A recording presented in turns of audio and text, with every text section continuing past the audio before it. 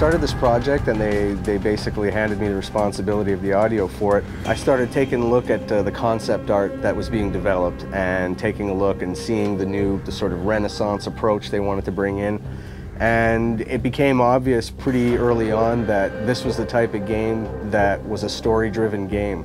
So at that point, I knew right away I'd made my first decision that the story needed to be the priority, it needed to be at the forefront. With all due respect, Major, I'll expect 2 security details waiting for us on the tarmac. In the first Deus Ex, I think, as it was far more futuristic, it's a very electronic score. In this one, I think because it's 25 years earlier, it's a generation earlier, it's mechanical augmentation, so the music tries to express that.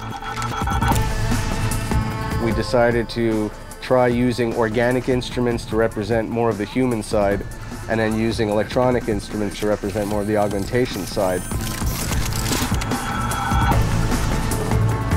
It's a lot of acoustic drums, it's a lot of choir, it's strings.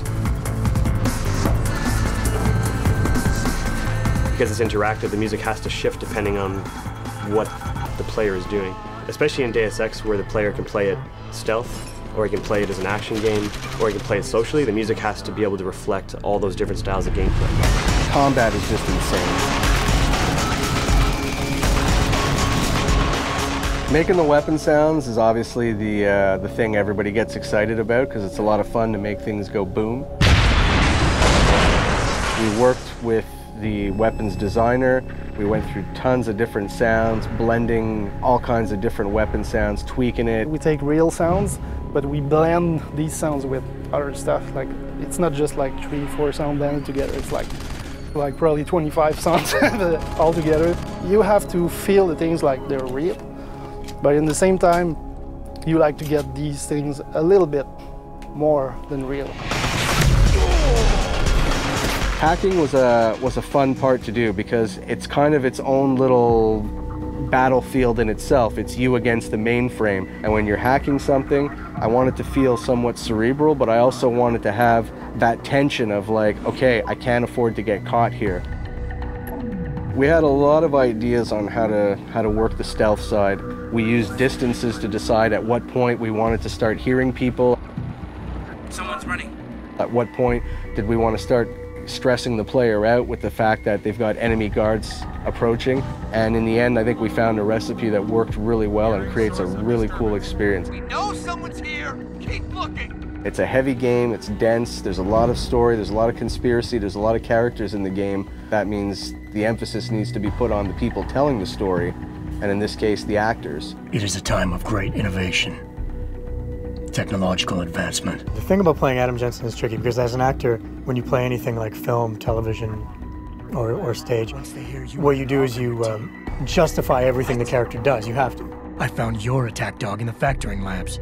But with Jensen, I have to justify not only why he's doing one arc, but why he's doing hundreds of arcs. When I have the option to play as a good guy, to not kill anybody, to go through the game and knock people out and never get discovered, that's what I'll do. Because I feel like a good guy wouldn't go around killing everybody. If I kill somebody and I didn't mean to kill them, I'll go back to a previous save.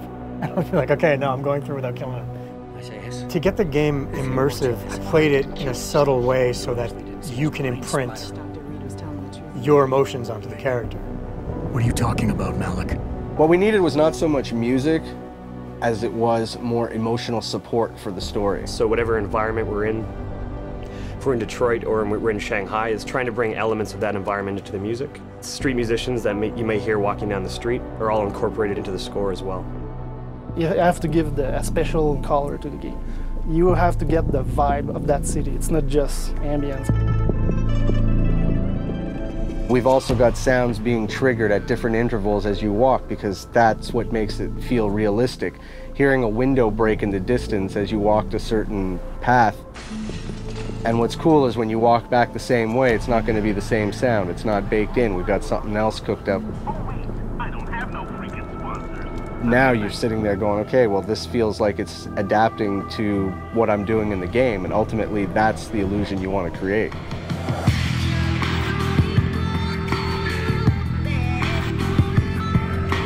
My philosophy on good sound design, I've often compared it to to trying to send somebody into a deep hypnotic state, and you're going down layers and levels of states, and the better it's done, the more your brain starts to release and give in and let you go into that sort of hypnotic state of playing the game.